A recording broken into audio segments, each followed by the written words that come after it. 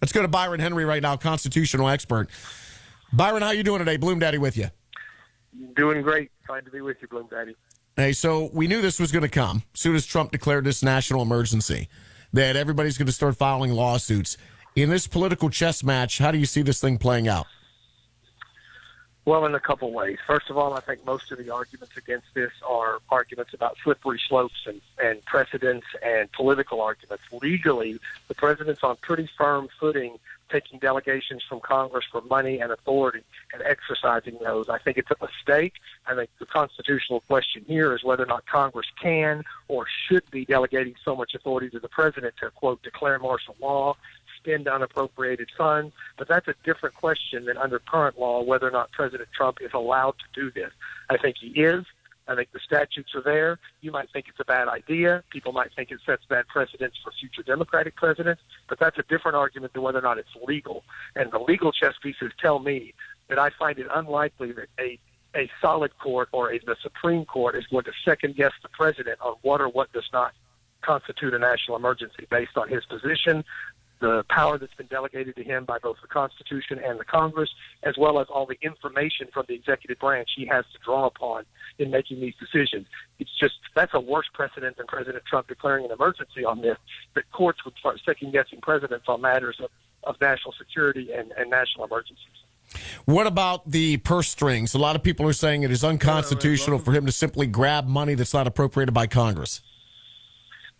In fact, Congress has appropriated money, and they have not specifically appropriated it, but that's an argument that Congress should be appropriating general money to branches or administrative agencies, and the president then getting to spend it as he sees fit.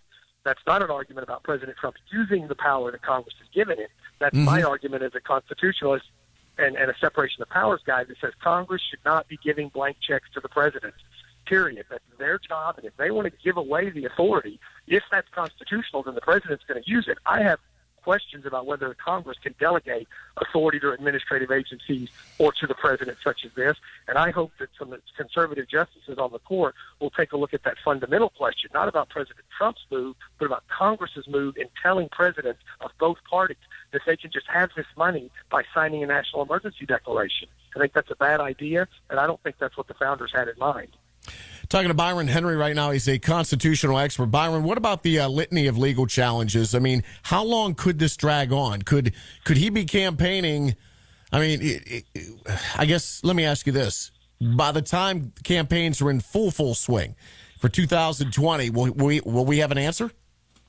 We should, because most of these cases, on 90% of these cases, or 90% of the case itself will be decided at this injunction stage, whether or not they can prevent certain expenditures. But first, the plaintiffs have to find the right plaintiff, because technically there hasn't been any, quote, unconstitutional move unless and until President Trump actually spends money that hasn't been appropriated by Congress. And I'm not aware of any money that he's spent yet, if he's directed it to be spent, if it's been moved, and where did it come from. So those are the kind of technical legal questions that are going to have to be answered at the outset. But once you get the right plaintiff suing, I think probably it won't take much time before courts to weigh in on this to determine whether or not there's any basis to stop President Trump's national declaration and how he's going to spend the funds. All right, you weren't surprised by all the potential lawsuits, right? Well, of course. I mean, people sue the president and people of the different party for where he eats lunch or dinner every day. So I'm pretty sure that everything merits a lawsuit these days. The question is it a meritorious lawsuit? And I sympathize, by the way, with the plaintiffs that have the point that when the president loses a battle with Congress over money, should he be able to spend the money anyway under some other power? That's a great question. I don't think it's a federal lawsuit. I think it's a political question that Congress needs to stand up to the president and say, you weren't good. You couldn't get your money from us. You can't get it some other way. Problem with that is I don't think there's the votes in Congress to say that to any president, let alone President Trump. So we're going to be stuck with the courts making the decision, which is the worst place because that's the unelected branch. There's no political ramifications for those decisions. When this should be something that your senators and House of Representative members take a hit on, meaning they should either stand up to President Trump or go along with him, and they should have to campaign on that. But if you leave it in the courts and let the courts do the dirty work, congressmen and senators can pass the buck and say, that's in the courts. The courts will decide. Well, it's really your decision how the money gets spent, and they should stand up and take accountability. If they want the money spent, say so. If they don't, they should take the power away from the president. All right, Byron, always appreciate it. Thank you so much. My pleasure.